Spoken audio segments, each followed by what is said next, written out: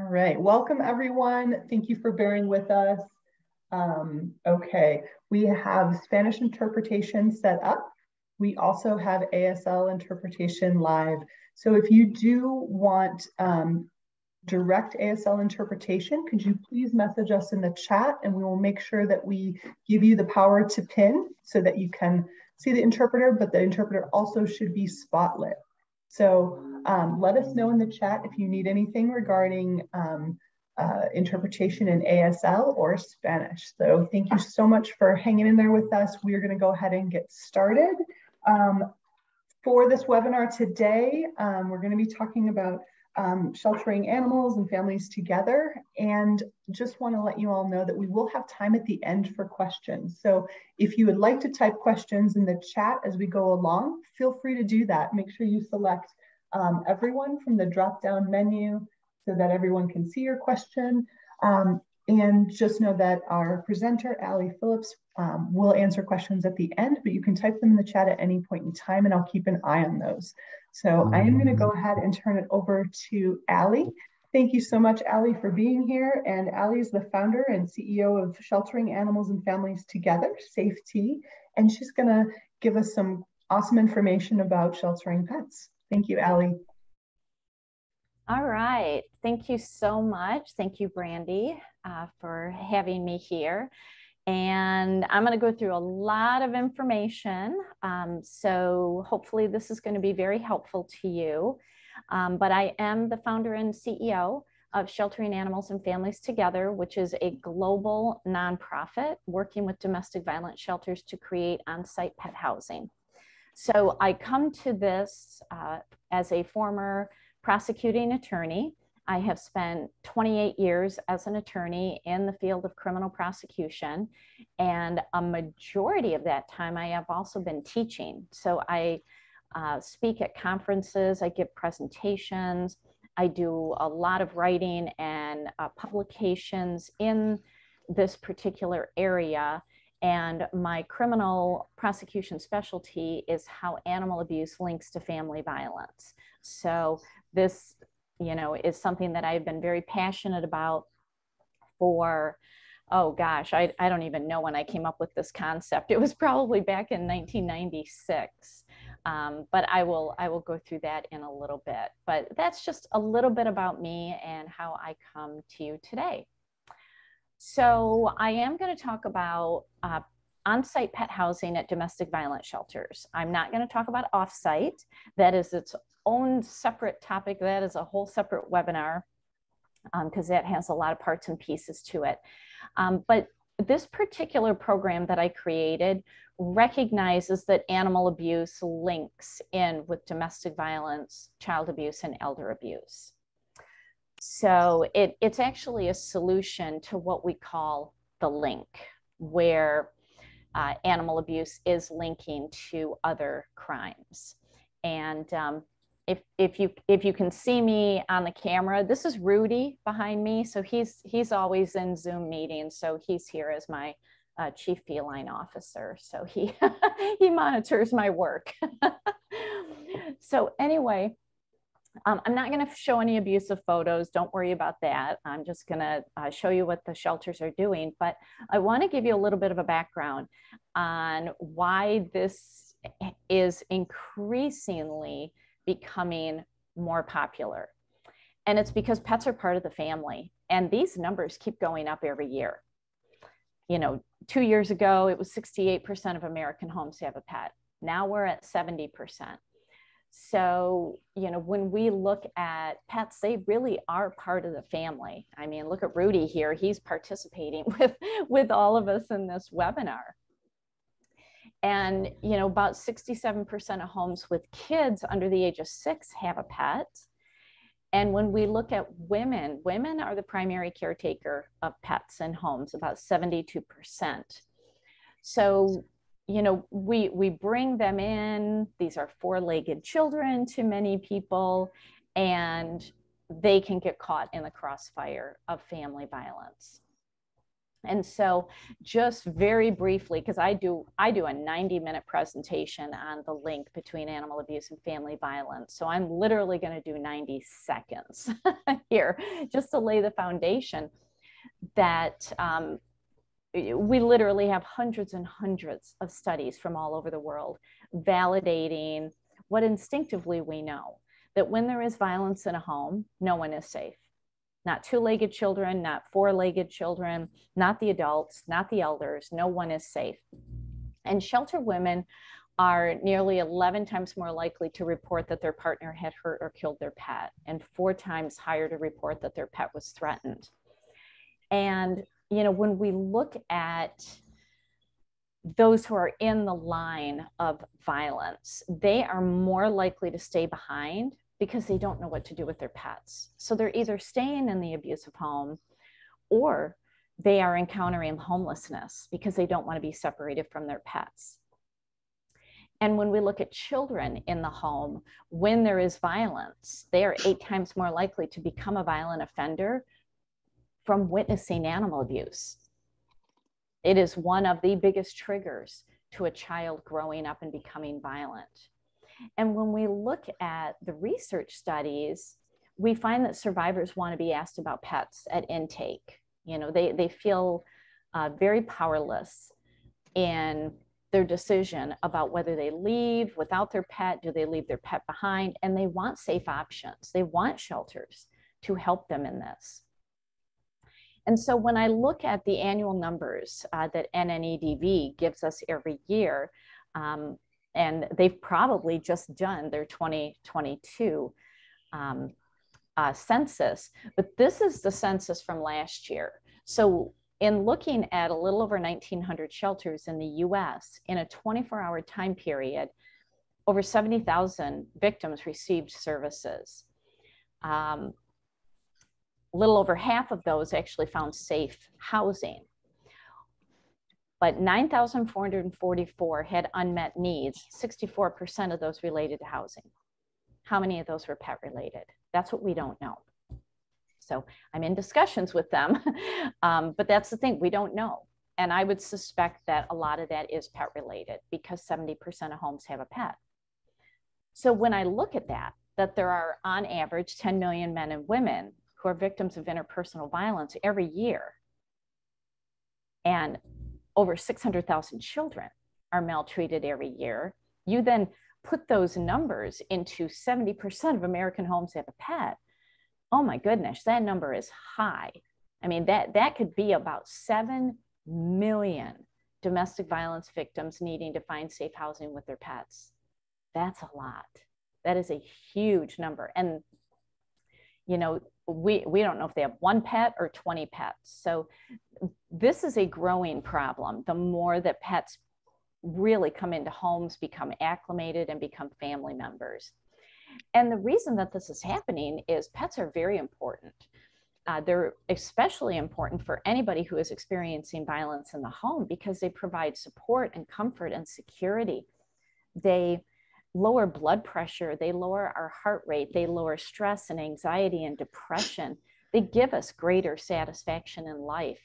But what they really, really help with, especially for those who are leaving a violent home, is they help with loss and grief because they provide such unconditional love that when you've truly lost everything and you're trying to start a new life, you're going to go through the loss and grief process, and pets can really help with that.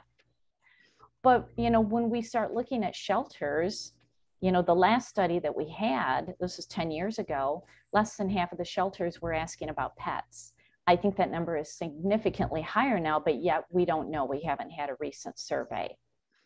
So, you know, I work with shelters to help them understand that the batterers who abuse pets are some of the most dangerous people that you can encounter because they're engaging in more dangerous forms of violence, such as sexual violence, marital rape, emotional violence, and stalking. So we need to pull the family out. We need to get them to safety. And when I look at the numbers that upwards of 65% delay moving because they don't know what to do with their pets, that is an unacceptable number to me. And this is why a very, very long time ago when I was a prosecutor, I came up with this entire concept and have formalized it so that I can help shelters. And so this really is the solution. So I came up with the concept around 1996 and 1997 when I was actually working as a criminal prosecutor. But I didn't launch the first set of written guidelines until 2008. I had been teaching about it. I had been speaking at conferences about it, but the first guidelines came out in 2008.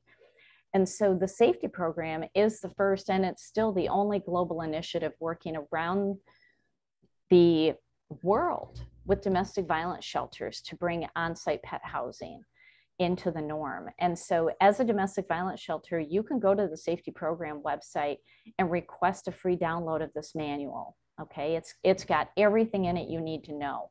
And so I'm going to go through it very briefly, just to give you an idea. But this is where we're at. And I love this because all the green, those are the states that have at least one SAF-T shelter. You know, all we're really missing right now in the US is DC, Delaware, Hawaii, Nebraska, and Rhode Island. And this is a program that is now in 5 countries because it's in Australia, Canada, Netherlands, and Spain. So it is growing, and I have been working extensively with Scotland to get the first shelter in the UK. That is a long-going partnership, working with that. And I've been doing a lot of work with Saskatchewan, which is the province in Canada that has the highest rates of domestic violence. So this is not just a US, concept, a US program. It is worldwide because unfortunately, domestic violence is worldwide. And so I created this when I was a frontline prosecutor because I had too many cases where my complaining victim went home in order to take care of the family pet. And I just felt that was, I couldn't fathom that. And I didn't understand at that time why shelters were not welcoming pets. It's just like going on vacation with your dog. You find a pet-friendly hotel. And so, this idea just literally came to me in one moment. And, that was back in 1996 and 97. And I have been talking about it ever since and growing this to almost 300 shelters worldwide. And the foundation of this program is recognizing the human-animal bond. That bond is important in times of stress because pets help us with healing, with recovery, with resiliency. And when we look at kids and pets go together. It is a natural biological bond that we are born with. And it also helps children with more compassion and empathy. But this program is also about reducing a barrier to safety because with 70% of homes having a pet, if your shelter is unwilling or unable to welcome pets on site, you're not able to help 70% of your community. So, off-site options can be unpredictable and unavailable because if you're relying on foster homes or space at an animal shelter or veterinary clinic, what do you do if that space isn't available? This is where domestic violence shelter can literally empower themselves by bringing this program in-house so that you are responsible for it, you are in control of it. And what it is it's a solution to these link-related crimes where animal abuse is linking in with domestic violence and child abuse. And so I get a lot of questions from citizens because I speak to a lot of, Kiwanis and Rotary groups, and they want to know, why aren't shelters taking pets? It just seems like a no-brainer. Well, there are concerns about allergies. And there's concerns about how you're going to fund this. How do you get it going? How do you sustain it? What do you do about dog bites? What do you do if a survivor leaves and abandons their pet with you? You're not an animal shelter. What do you do? What if the abuser demands ownership of the pet and all of a sudden you have a pet custody battle happening? I address all of this in the SAF-T Startup Manual. All of these issues are addressed. So let me go through just briefly and kind of give you an idea of what's in the manual. So there are 4 steps to implementing the safety program. We start with, before you make a decision to do this, what are the things that you need to think about? Then once you make the decision that you want to become a pet-friendly shelter, what are the initial things you need to do before you implement? Then how do you get financially prepared? And then how do you welcome your first pet? So let's just touch on these really briefly. But first, I want to touch on service and emotional support animals. So this is probably one of the biggest questions that I get, and there's a lot of confusion between what is a service animal, what is an assistance animal, what is an emotional support animal, and what is a family pet. They're all different. They all have different rights associated with them. But under the ADA, service dogs, which also includes miniature horses, are allowed entry into public buildings and public access areas. Okay, so for shelters, this is really important to know that if you get a call and someone has a leader dog for the blind, okay, they're allowed entry. Now, the ADA does not cover emotional support animals. This is where there's a lot of confusion. But under HUD, public housing and assistance housing programs cannot deny an assistance animal or an emotional support animal that serves a disability. So, does the person have a disability, whether it's physical or mental impairment, that limits one or more major life activities? And does the person have this need for an assistance or an emotional support animal? If yes, and if you're getting public housing or assisted housing funds through HUD, then the animal comes in. So I like to start here because all shelters, to my knowledge, have to comply with this, especially with the ADA. So if you have to take in a leader dog for the blind or a dog that helps to recognize if somebody's having a seizure, then you're ready to take a family pet because you're already having to make accommodations.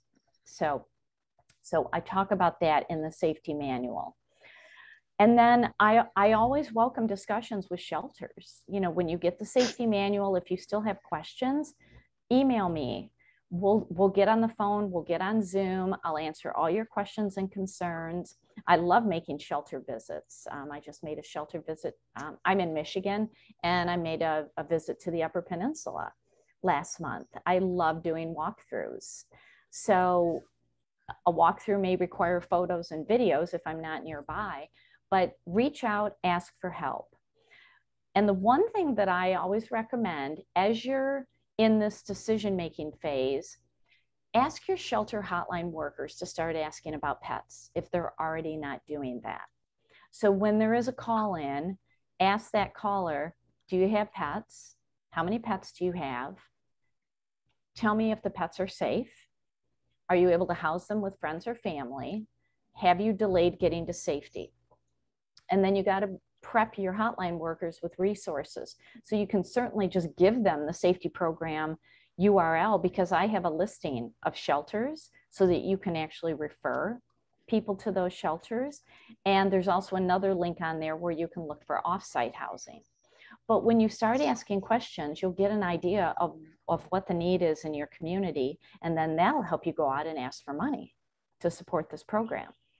But it's always important to consult with your staff and garner support with your board of directors, your community leaders, anybody who is supporting your shelter. People love animals and they love this program. And so I have found that funding is never a problem for this program, and I will get into that shortly. And then when we go to the initial implementation phase, you've decided that you're going to do this. It's a great thing for your community, and you're going to find a way to make it work. First, figure out what type of pets you want to accept. Some shelters only take cats and dogs, maybe small pets like a rabbit, a gerbil, a hamster. Are you equipped to take farm animals? I have been all over Colorado. I used to work for the American Humane Association that was in Inglewood. And so I was in Colorado a lot. I know you all have rural and farmland. So Are you equipped to take a horse or a pot-bellied pig or a goat? So it's just figuring out what are you able to take now, and that's a good start. And then you got to figure out which housing option you want. And I'm actually going to show you photos of these. So housing option number 1 is where you put the pets in the room, just like you're going on vacation with your dog and you're finding a pet-friendly hotel or pet-friendly Airbnb. Housing option number 2 is where you create a separate room, a kennel, within the shelter, so that no one is actually leaving your shelter to go see their pet. They literally stay inside and just go to another room. Housing option number 3 is where you house the pets in an outdoor setting. So maybe you have to go into a backyard to see a pet. And then housing option number 4, if you have a transitional housing program, it is really important that pets be allowed, because if there is ever a break in the chain of safety, your client is very likely to go back home or experience homelessness in order to be with their pet. So I'm going to go into a little more detail in these in just a little bit. But there are 4 policies that are, really, really important for a successful safety program. The first is to have a memorandum of understanding with an animal shelter or an animal rescue group. Because what do you do if you have space for 5 animals, but you receive a call and somebody has 12 cats? What do you do? This is where your animal partner is there as backup for excess pets, for noisy pets that just don't settle down at your shelter, for any large or exotic animals, if they have a horse or they have, a 8-foot long snake and you're just not comfortable having a snake in your shelter, or to help you with a determination of whether a pet is aggressive or just stressed. So this program is never asking you to be an animal expert. It's asking you to just open the doors and then work with the animal experts. Second, also partnering with a veterinarian, because some of these animals come in with abusive wounds. So they need surgery. They need veterinary medical care. So having that sort of partner can help these families with some even basic veterinary care. Many pets of domestic violence have never seen a veterinarian, because that is one of the control features, is depriving pets of veterinary care. So they just may need some basic shots, maybe a spay or neuter surgery. They need some flea treatment. And when you partner with a veterinarian, I am finding that a lot of veterinarians offer their services at no cost or very, very low cost. So veterinarians really love this program and they want to help. You just have to ask. The third recommendation is to partner with an agency that helps those experiencing homelessness, because the percentage of domestic violence survivors in homelessness situations is way too high because they have pets. So when you partner with them, you may be able to identify people that you aren't aware of that could actually use your services. And then one of the most important options is that the family cares for the pets. It is not for you to become a pet caretaker at all. When the family takes care of the pet, it virtually eliminates any liability for a bite or a scratch, because they are walking the dog, they are cleaning the litter box, they are the one interacting with their pet. And it's a way of maintaining normalcy in a situation that isn't normal for them. So, if they're taking a dog in and out, people are not touching the dog. That is not safe. The dog may look friendly, the dog may look nice, but it depends on who is approaching them. So no one in the shelter comes into contact with these animals except designated shelter staff. And that virtually eliminates any liability, okay? So that is a really, really important concept.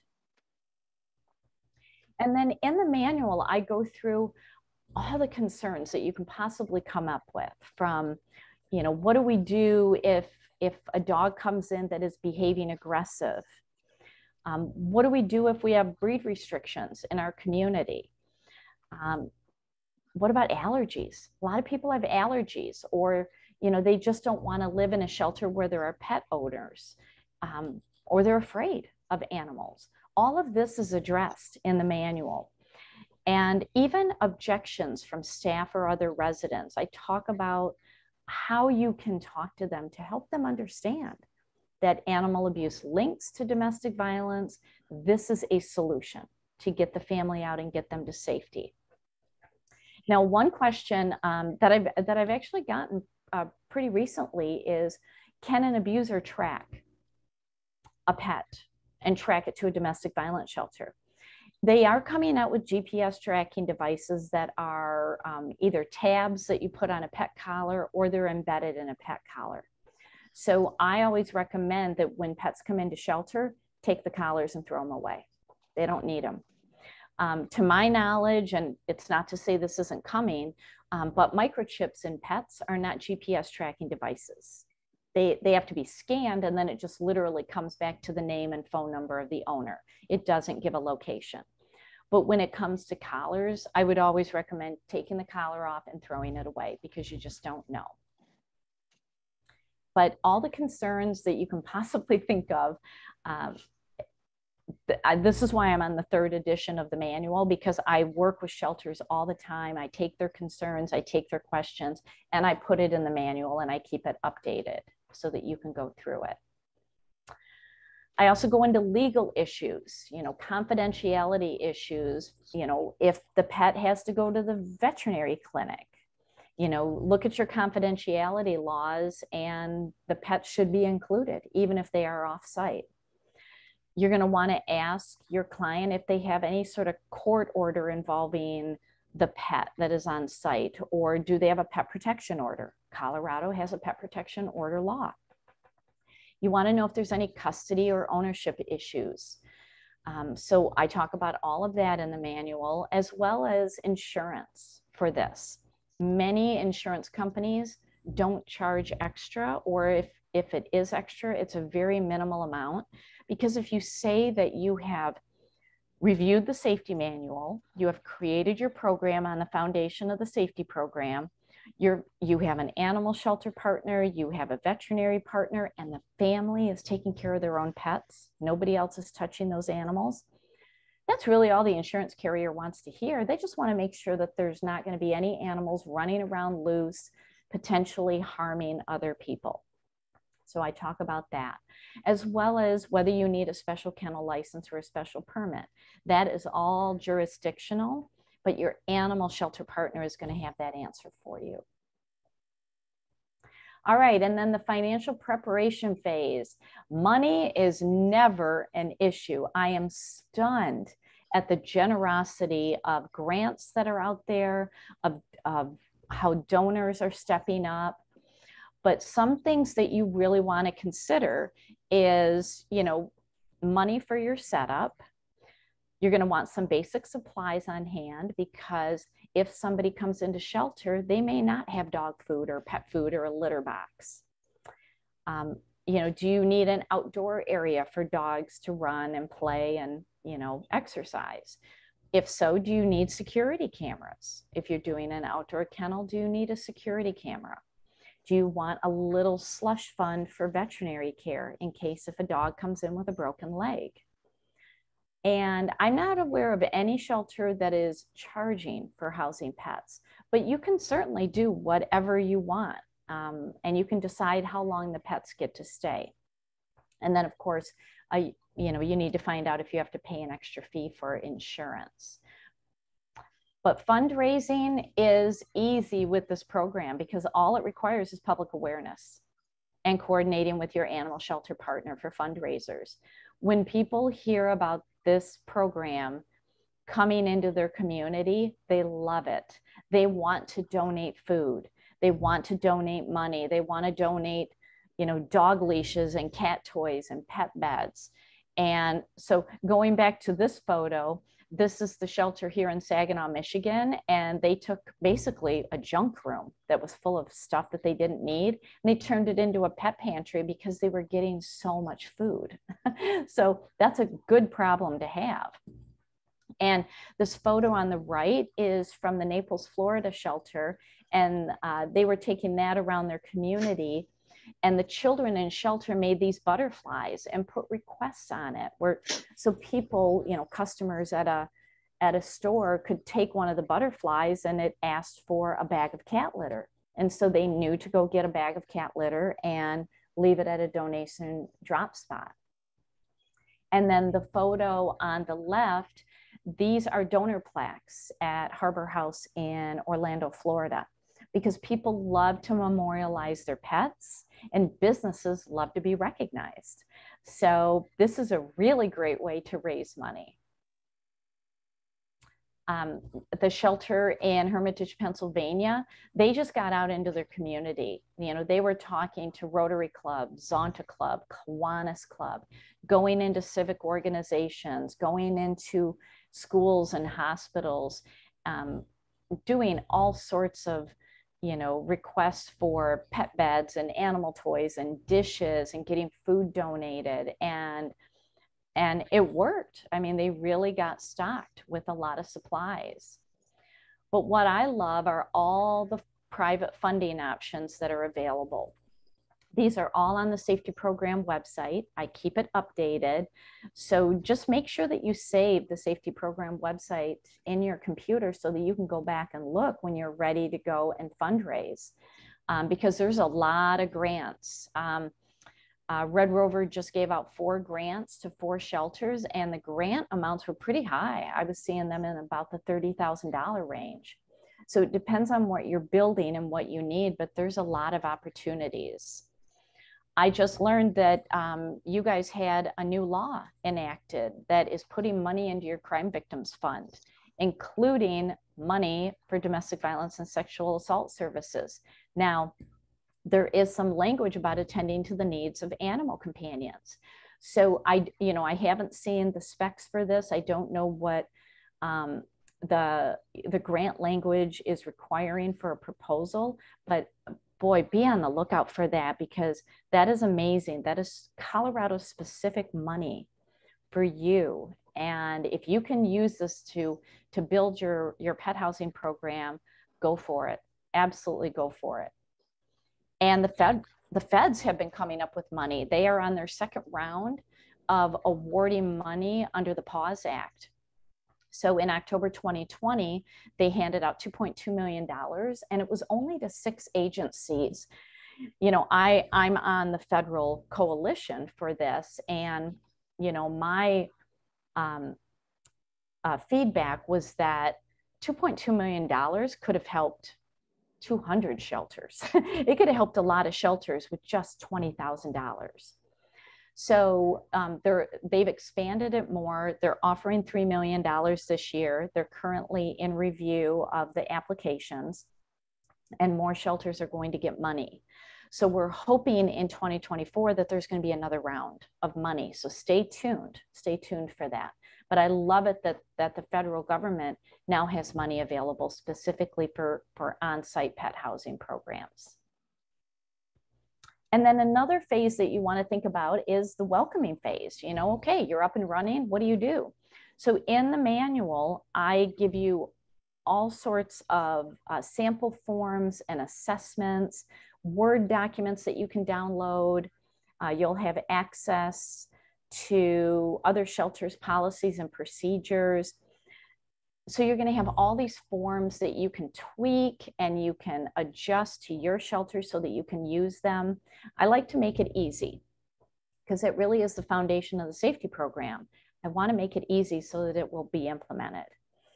And, I go through about having pet supplies, how the family cares for the pets. What do you do if a family comes in and they've never been taught to clean a litter box every day, to walk their dog?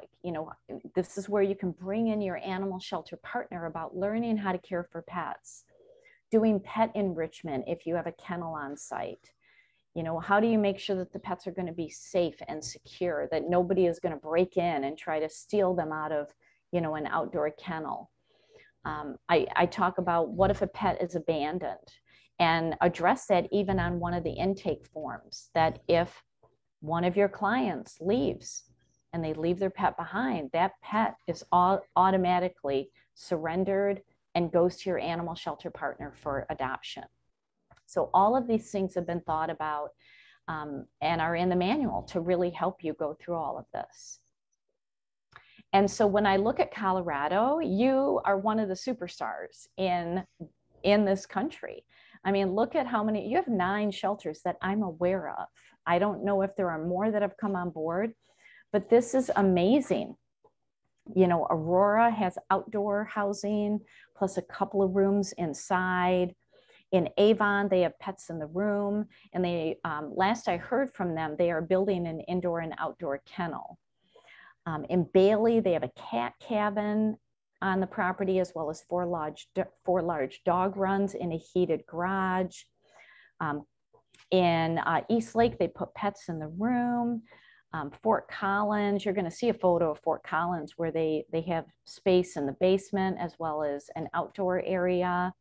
You know, Frisco have been putting them in the rooms.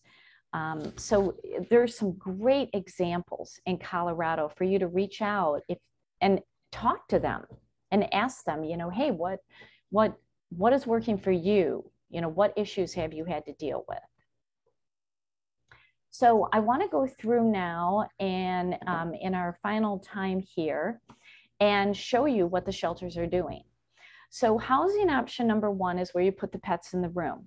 So you can literally make a decision right now. If you are in charge of your shelter, or maybe imagine for a day, I'm in charge and everything goes great. I get to be the boss. You can set up this option with simply a decision. We're going to do it. It doesn't cost any money, and it is the greatest comfort for your client. Now, when you're dealing with allergies and fear of pets, this is controllable, and let me show you why. This is the shelter in Amsterdam in the Netherlands. Why I love it for allergies, if you look at the photo on the left, hard floors. Hard floors are easy to clean up because allergies come from pet dander, not pet hair, from pet dander. So pet dander is really easy to clean up in a hard surface. I do have shelters that have carpet and they don't have a problem because they shampoo the carpets in between. The middle photo shows a radiator. So this means that forced air is not going in between the rooms. So again, this is great for containing pet dander. But if you do have central heating and cooling, all you need is to go to the hardware store and get a filter that you can cut, and you put it in the cold air return, and that will trap pet dander from going into another room. And then mattresses, I'm pretty sure that all shelters encase mattresses in a zippered cover for bed bug reasons. Well, it also helps to eliminate pet dander. So there's all of these little things to help with allergies. You could even get an air purifier in the room or have pet only rooms, and other rooms are off limits to pets. So this is where I love to brainstorm with shelters, because you come up with an issue, I will brainstorm with you a solution. In Victorville, California, they have a couple of pet-friendly rooms, and what they did was they busted through their cement walls and made these little pet doors and then put screened-in areas on the side. So they literally go from the apartment out to have fresh air, get a little bit of exercise, and it's safe and it's secure because nobody's getting through that chain link fence to harm an animal or, you know, even potentially be bitten. It's not going to happen. So it's a very secure setup. In Caldwell, Idaho, you know, again, you can see in the photo, they have a hardwood floor that really helps with cleanup. And so they'll take any animal that can go into a room, and they've been doing this for years and have not had any issues. And this, I actually got this testimonial from Bright Futures in Avon, and I love this because they implemented recently, and you know, I've had some great conversations with them. And so I love this, you know, the partnerships that they created, and the first time that they took in a pet and were able to reunite the pet with the kids that were in shelter. So this is why I love doing this, because that family is forever changed because they got to safety with their pet and they're less likely to go back into the abusive home.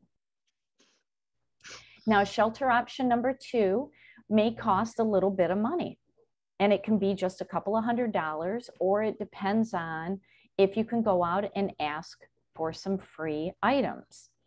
Setup could literally be done in a day, and there is some comfort for the family because they're still in the shelter. They just may have to go down the hall to an indoor kennel. And so this is a great way to control allergies.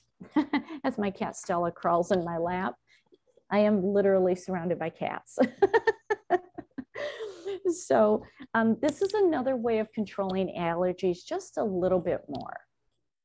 All right, so the Sojourner Shelter in Phoenix, Arizona, they have their own little indoor kennel where they have cat kennels, small pet kennels, they have dog kennels, and then they have an area where people can go and just sit with their pet, and it's all contained. And here in, I had to get Stella out of my lap. In Canada, the Interval House, they built this beautiful space, absolutely beautiful. They opened in July of 2018. They have partnered, with their local vet clinic, and they built this to have their own separate heating and air conditioning system. They have a kitchen where they prep food and they can do laundry, but then they have this area with a television and Wi-Fi where people can just go and sit with their pets. So I love that. And that was all funded with grants. Mountain Peace in Bailey. I love what they did. And I don't know if they've expanded this, but they started way back in 2006. And so small pets like cats, rabbits, birds, they took their garage and they split it. So one half is for pets and that are small, like cats and birds, and the other side is for dogs. And I love it. It's just such a great concept of taking a garage, because technically a garage is still considered an indoor kennel. Fort Walton Beach, Florida, they took a room that was just being filled with a lot of junk. And they said, we don't need all of this stuff. Let's clean it out. Let's put cat or dog kennels in it. And so they created an indoor kennel with this spare room. Naples, Florida took a utility room and put 6 large dog crates in it. And it's worked for them. And they are a very, very large shelter. So they just found that this simplistic model worked great. And then through that outside door goes to this grassy area for people to sit with their pets. And I love visiting these shelters and seeing what they've done, because simple always wins. It always wins. Sarasota, Florida, they took their basement. You can see these are work cubicles, but they took their basement and they used those cubicles as wall separators for pets. So, because pets of other families may not like seeing another pet. So that's what they did, and it's working wonderful for them. Here in Michigan, in Howell, they have 2 separate areas. They have an indoor kennel with cages that look very much like a veterinary clinic. And that's the photo on the left. And then the photo on the right, they took another room and put cages in it for larger animals, for larger dogs. They also have an outdoor area. They also have a therapy dog that comes in for the kids who get really upset that there are pets on the property, but they can't touch them. So, so they have Penny, who comes in and she does therapy work with the kids. In Saginaw, Michigan, the Underground Railroad took some space in the basement. They created some dog kennels. You can see on the right here, there's a little doggy door that then goes to the outdoor area that you see here on the left. Families First in North Carolina kept it super simple. They took a room and they just put some cages in them and some crates in them, and they just keep it really simple. If there's just one family with pets, the pets are allowed to free roam in this small room. So it doesn't have to be luxurious. Pets just want to be with their people and they just want to be safe and fed. All right, housing option number 3. Now this could cost potentially thousands of dollars, and it can take several months and several years to set it up depending on the complexity. It is the least amount of comfort for your client because they will have to physically go outside the shelter to see their pet. But if you have a stumbling block with allergies and I'm not able to help you get beyond that block, then you have eliminated the issue with allergies or fear of pets by other residents. So let me show you what they're doing. So one thing that I love is when a shelter sends me a photo like what you see here on the top, and they think, we don't have room. We don't have room. We just can't do this. I can see the room that's available. And what you see on the bottom is what they actually did. So sometimes you need an objective viewpoint, and that's what I love to offer. I have yet to walk through a shelter or see videos and photos that I can't find a place to put animals. I can always find a place. So for some shelters, it might be a little maddening because it's like, I even had a shelter recently say, Allie, for every reason I give you, you come up with 5 reasons why we should. It's kind of maddening. And I'm like, yeah, I'm solution driven. It's why I was a prosecutor. I could think on my feet. So I'm going to help you find a solution. So if you want help, I will take a space like that and help you transform it. Look at what Crossroads did. So they have a space in the basement as well as an outdoor kennel. And again, it doesn't have to be extravagant. It just has to be safe. You know, especially in Colorado, you're going to need outdoor heating and cooling. And, you know, you just need to make sure it's secure. Broward County, Florida, they built a really nice facility on the property. So, you know, the money was there and they were able to get it in a grant. You know, but again, you can also reach out to an organization called Greater Good. They will come in and they will build it for you.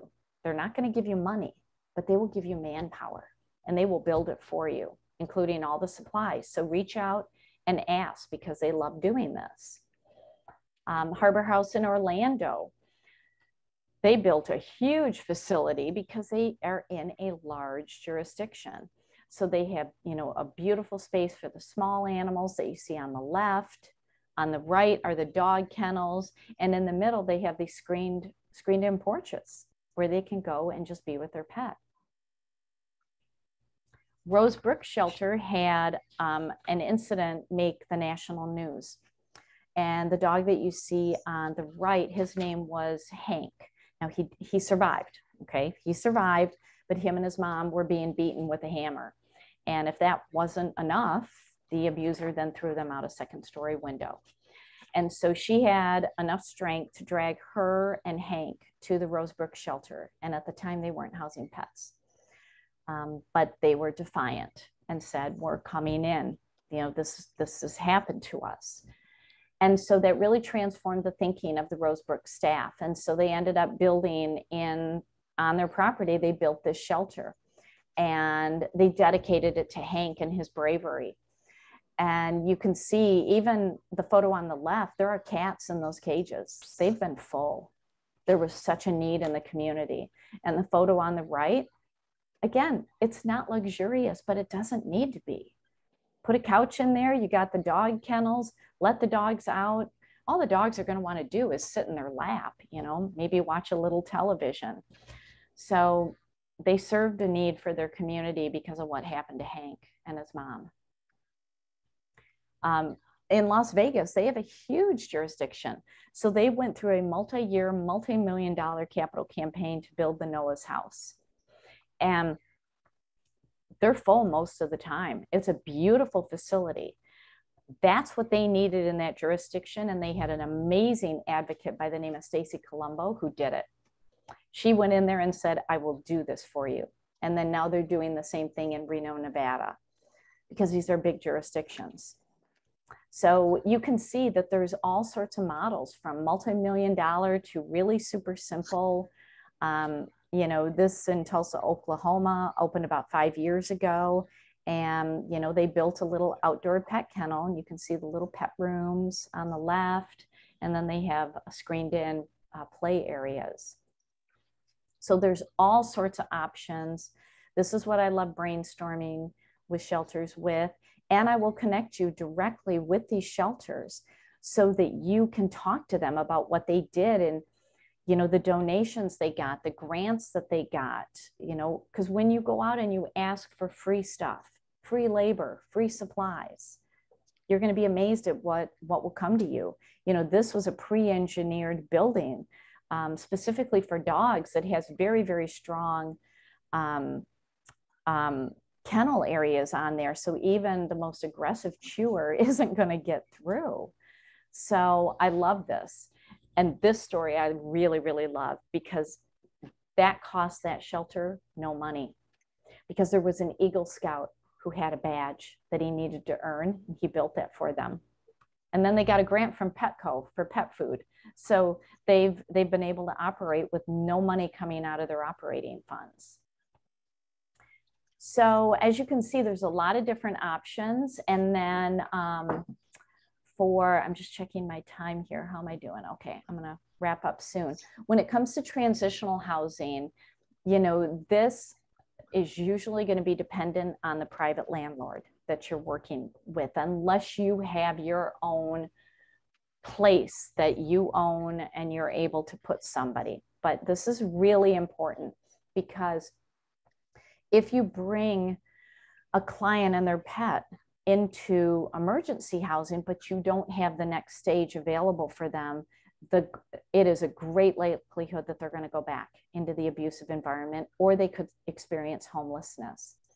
So what I like to help the shelters with is, you know, if you don't have transitional housing, what can you do? You know, can you find pet-friendly housing?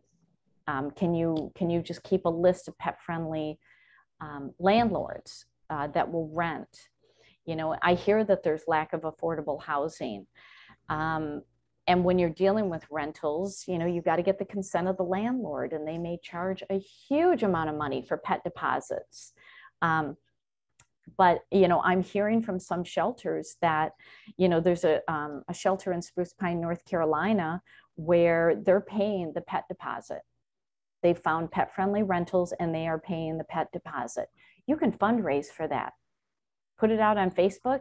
Hey, we have a family that's ready to go into transitional housing. We need a $500 pet deposit. Who wants to help, you know, Fido and Fluffy, you know, stay with their mom or dad and get into pet-friendly housing? People love that. People love donating through social media. The Rosebrook shelter that I showed you in Kansas City, Missouri, they are able to pay the whole transitional housing rent for up to a year because of money that they're getting. There's a shelter in Athens, Ohio, where they help locate pet-friendly housing, and they provide pet supplies and assistance, even if it includes paying the pet deposit.